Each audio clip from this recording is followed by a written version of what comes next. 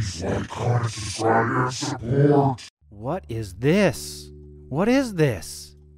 Oh my goodness, yes. It's Ubuntu Mate running on Windows 10. How did I do it? It's a lot different than what people usually do, but I did it. Ubuntu Mate on Windows 10. Computers, gaming, retro gear, devices, tech reviews, and more. Kicking off with add-apt. So how did I pull this off? It's a lot different than most methods, you would think. You're thinking in your head, oh, well, what's going on here? Everyone knows about this. You can use Xming. Of course, here's a little tutorial on how to run native Ubuntu desktop on Windows 10. Now, with this method, they use a program called Xming, and then they go through this process of going through Compiz to set the settings, and then basically they run Compiz, and somehow it just automatically starts into the desktop environment. I wanted to try something different because I wanted to have the full desktop experience on Windows 10 using the Windows, subsystem for Linux. There was a few things that kind of gave me an idea. Was back when going with X2Go, episode 374 of the Linux Action Show. In this episode, Noah goes through and gives us some basic step lines here on how to run X2Go on a DigitalOcean droplet. Now, X2Go is a little bit different than your typical remote desktop solution. Basically, it runs a session on the server. Normally, with the remote desktop environment, you have to leave it running and then use something like VLC, to remote desktop into it to run the machine. With this, it runs on the back end of the server, allowing you to have a full X session running. So what I'm going to do to kind of prove that this is actually running on here, let's go to htop. For some reason, htop gives a false reading on the CPUs. It's really not that bad. For some reason, idle is actually 50%. It's really weird. I don't understand it myself, and I don't want to understand it. And we're gonna crash this because you have to have bash running in your PowerShell to make this work. So let's go ahead and just exit out of here, and you're gonna watch this freeze up. Oh, it's done. I've killed it. Cool. So let me go ahead, and now that this crashed, unfortunately, I think it's going to lock up now. Yep, I'm going to have to force kill it. Ah, there we go. It determines something's wrong here. Terminate it. Well, I guess I'm going to just have to end that process because it's completely locked up. Okay, your first step, of course, you need to have, turn on the Windows 10 developer mode. We're just going to go ahead and go into our settings here. We're going to go to Security and Updates. Now go ahead and search for Windows Features. Ooh, there it is right there. It's going to go ahead and load this up and write down, let's see, it's somewhere in here. Ah, here we go. You want to enable the Windows Subsystem for Linux beta. Go ahead, check that box, and go ahead, click OK. It'll go ahead and install it for you. And once you're done, open up your PowerShell and just type bash. Now we are in the Linux subsystem here. There's a few steps we need to do to kind of get this up and running.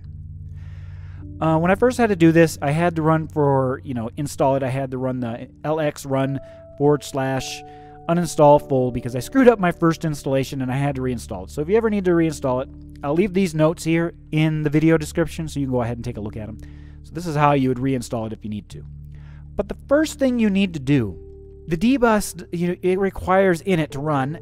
So you need to make it kind of ignore that. So I've got this little command here. You just go ahead, copy, and paste that into your terminal and press enter. Our next step is we need to now modify the Sshd service. Let's go ahead and we're going to edit the config file. Go ahead and enter a password. And we're looking for a few options in here. Very important. Remember to change the port number to anything but 22. So I chosen 2269. One of them is right here, is this user privilege one. We want that set to no. And then another one we want to set is public key authentication. Here it is. It's right here. Public key authentication to no. And we want password authentication to yes. Once you're done, go ahead, Control X out of there, save your changes, and you're good to go for the next step. The next step you're going to have to use every time you come into Bash. So get used to this one. And this one just basically restarts the SSH service. For some reason, it doesn't automatically start. There is no init and there is no systemd. So because you can't have them run automatically, you just need to restart it like that. Another thing you want to do is go ahead and run this command. Go ahead and throw that in there. Paste that in there. Press enter. Comes the fun part. We need to go ahead and install X2Go on our main machine. So go ahead, go to the X2Go website, link in the description, and download MS-Win version here. Go ahead, save it, and install it. Once that's done, we're ready to move on to our next steps. There is install X and X2Go. So go ahead, take the commands from the video description I put in there. There's a lot of them here for the X2Go and X2Go servers, install here. Go ahead, paste that in there, and continue on with all of these steps. All the way until you get to sudo apt-get update. Once you get to that point, you're ready to open X2Go. Now, before you continue on here, you need to know what your IP address is on the local network. For mine, it's 192.168.1.2. Let's go ahead and just kind of show you, because you're going to create a new session. I'll show you how to do that real quick. Go to Session, New Session, and we're going to go ahead and enter in our information there. But I'm just going to edit this session because I've already got it put together. So we go ahead and put our host in here, our login name, and our configured SSH port 2269. We're going to change this to Mate to make things a little bit easier. To make things a little bit smoother, let's go ahead and go to Connection and change this. It'll be here at first. Change it all the way up to LAN. It'll make the colors a lot better. And we are now just about ready to go. There's still one more step. Now go ahead and open your Windows Firewall. We're going to go ahead and click on Advanced Settings. And in Advanced Settings, we're going to go to Inbound Rules. We're going to create a new rule. We're going to allow it for, we just want a port. We just want to make that port work. And we're going to do our 2269. Next. And allow the connection. Click Next. And I just go ahead and leave all that checked. Next. Give it a name. Something like that. Real simple. And click Finish. Now we're officially ready to go. The moment of truth. Go ahead and click on our new session here. It's going to ask us for a password. If first time you run this, it is going to ask you. If any prompts come up, just go ahead and hit yes. Because I've ran this before, it wants me to restore my session. I'm not going to do that. We're just going to go ahead and start a new one. And now we wait. Moment of truth. Fingers crossed. Oh, something's happening. And there we have Ubuntu Mate running very natively. And here we are, a full Ubuntu Mate desktop. We can go ahead, look at our folders and files. We can go ahead and, for example, open up the terminal. Feels just like Linux here, doesn't it? It is running very, very natively. We can also, if we want to, in the future, change our desktop environment so we can run more than just the Unity desktop. We can run whatever we want with X2Go, which is really, really convenient. We can go and use this calculator, open up Firefox, see how my web page looks on here. It should be an interesting test. Oh, web page is loading pretty good. Can't play audio, unfortunately. Oh, scrolling is a little chunky. Okay, interesting. Cool. We got our LibreOffice. Oh, yeah. Yep, here we go. LibreOffice, running good. Yeah, sweet, huh? There's our config. Just kind of randomly choosing apps to kind of see what's working, what's not. So far, everything's working. It's really nice. XChat, yeah, neat. Graphics, oh, it doesn't come with GIMP. Thunderbird mail, ooh. Yeah, there we go, we've got email. Change some settings here. Let's go ahead and find appearance. Here we go. Now we can kind of customize things, make things a little different. Yeah. Ooh, I like that green. Cool. My favorite one is, of course, ClearLux. I love ClearLux. It is such my favorite. And we can connect to the network stuff. Public FTP. Neat. I wonder how video would play in here. Let's try that. Okay, so VLC won't run because there's no POS audio server running. This might be something I'll look into in the future. I would like to get that running. That'd be kind of neat. Ooh, that would really be neat. And get some sound in here. Screensaver. Ooh, screensaver settings. Okay, they're working. What about the control center? And let's see what's going on with this control center option here. Okay. I just want to see what the command is. Oh, okay. Mate control center. That'll work. Let's go ahead and paste that in there, and we'll see what out. Okay, couldn't register accessibility bus. Did not receive a reply, possibly cause include remote. Okay. Ah, okay. This message to bus security policy blocked.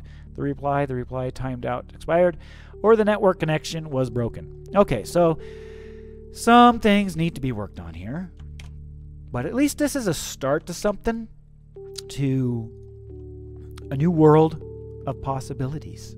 What backgrounds we can do here? How about a pretty flower? There we go. That's much more prettier. I like that. Well, we're going to try this other web browser and kind of see if the scrolling is a little smoother. Shotwell.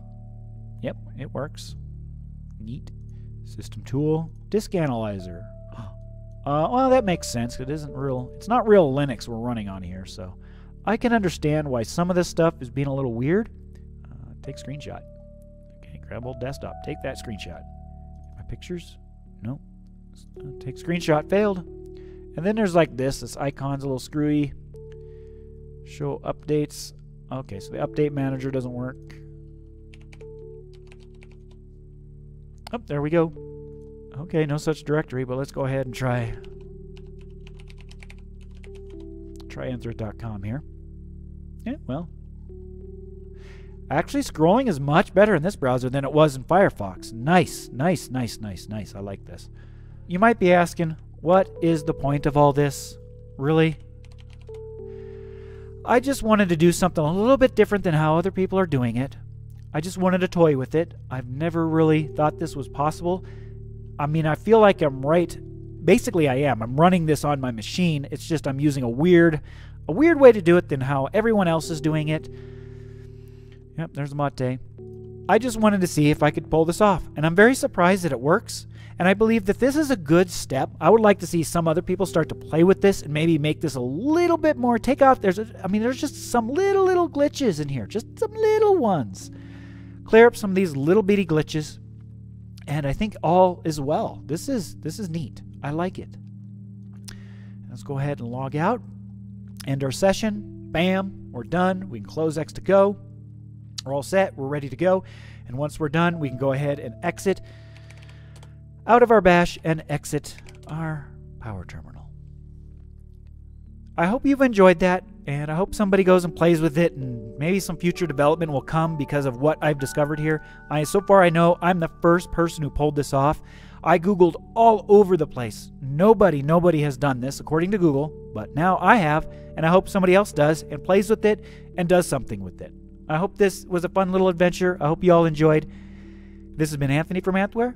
And from this time and every time on, folks, keep on clicking. This is Anthony from Anthware, signing off.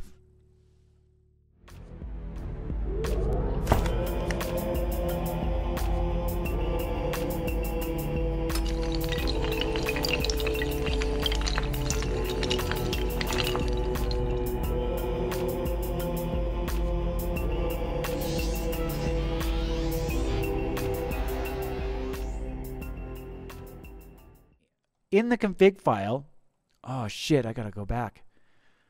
Oh, fuck me.